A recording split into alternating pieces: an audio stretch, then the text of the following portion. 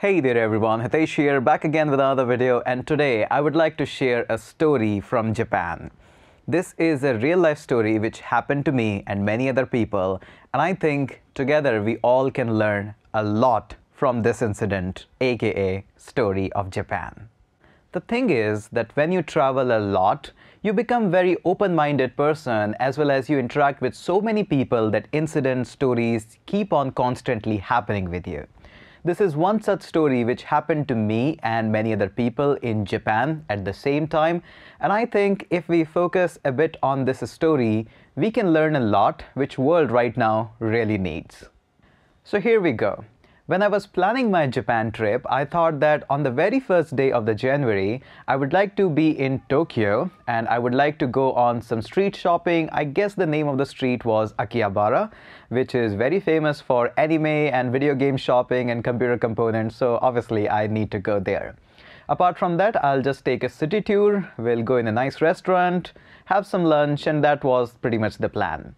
I definitely can do all of this on my own, but there are many tour organizations and agencies in Japan which take care most of these things, gives you a nice coach and a tour guide, and just roams you around in the entire city. Anybody can just walk into their store and can just be in the coach and part of it. I did the same thing. I booked it in advance because I am aware that on the very first day, the 1st January in Japan, nobody likes to work. All of these people simply like to just chill out in the temples and with their family, and nobody is quite working on the very 1st January. But of course, in every part of the world, there are some people who are looking up for some extra cash and they work on these days.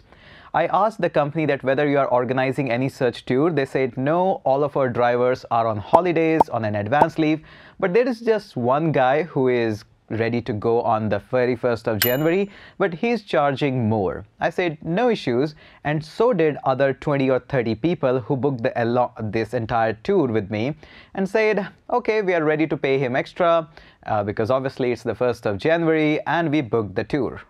So I was coming from Hiroshima to Tokyo from a bullet train, which was a nice experience. I saw the driver right in front of the station. I jumped into the coach, and it was all nice, nothing wrong so far. But I couldn't help noticing that the driver of my bus was wearing a Rolex. And I thought, this is interesting. And I said to him that, hey, nice watch. And he smiled at me and just went back to his work. Now later on, in the interaction with the guide, this Japanese dude, I found out that the driver of the company is not the driver. He's the president of the company. I asked him that why he came. He said driver couldn't came, so he came to drive us all around in Tokyo, and he was lifting all the suitcases, doing all the work that the driver usually does in Japan. And I was simply just amazed that with a smile, a boss is coming around, the president of the company, and is driving me around in the Tokyo. I couldn't stop myself. I went to that company's president and asked him how many employees are working for you right now. He says, I didn't count it very well, but I guess above 100. I said, how many bus coaches are there in your company? He said, above 30. And how many taxis? He said, I don't remember the exact number, but maybe around 45 or something. And me, along with me, all other people in the bus coaches were really surprised that the president of the company himself is driving us around, doing all the work, and we were super happy. Now at the same time, I asked him that why he came up and why the driver couldn't came up, although we were paying him extra. Now this guy, president, told me that the guy which was hired from our company couldn't came up, and the last moment he just cancelled the stuff. Since already all staff was on holiday, I thought I should not make a boo on your holidays. That's why I came up and I'll be driving around. Now at this exact same moment, everybody, all of the people in the coach were admiring that how down to earth and how willing about the commitment this president is.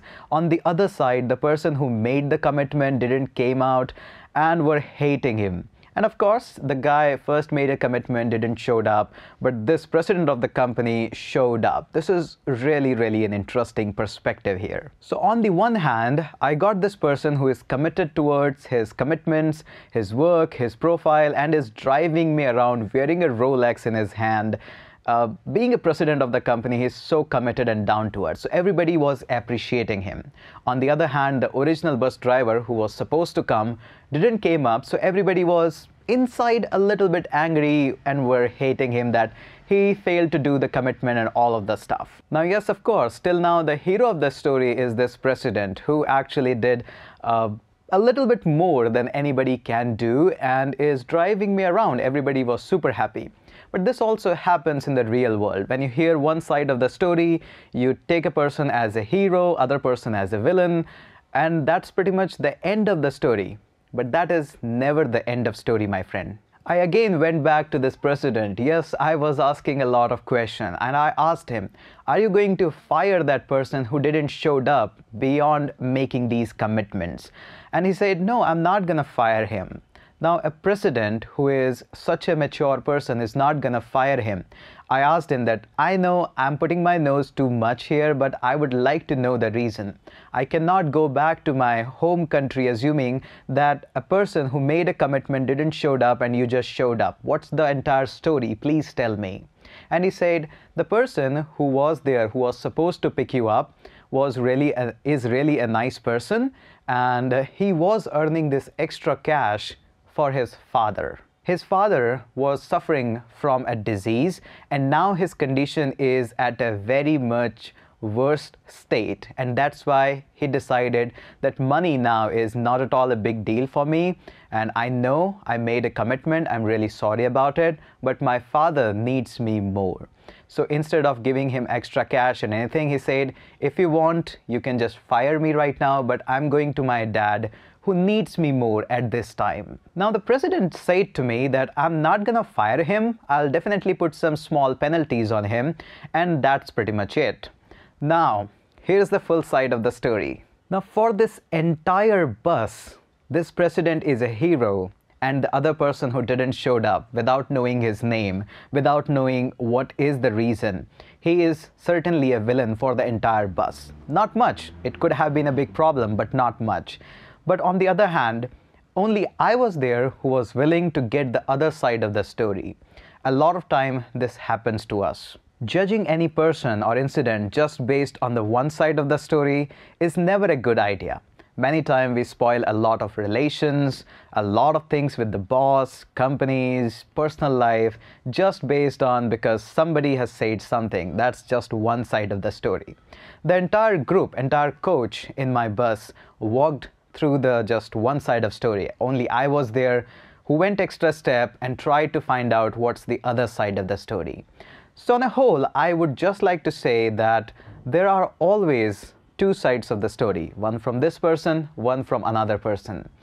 Try make sure, I know it's really a tough situation, especially at this time of the world where everything is just falling apart, whether it's United States, Australia, India, Turkey, Iran, it's all very crumbled up. So make sure you don't judge a person just based on one side of story. Try to find out what's other side of it. Yeah, very small incident, but really taught me a lot of things for the life.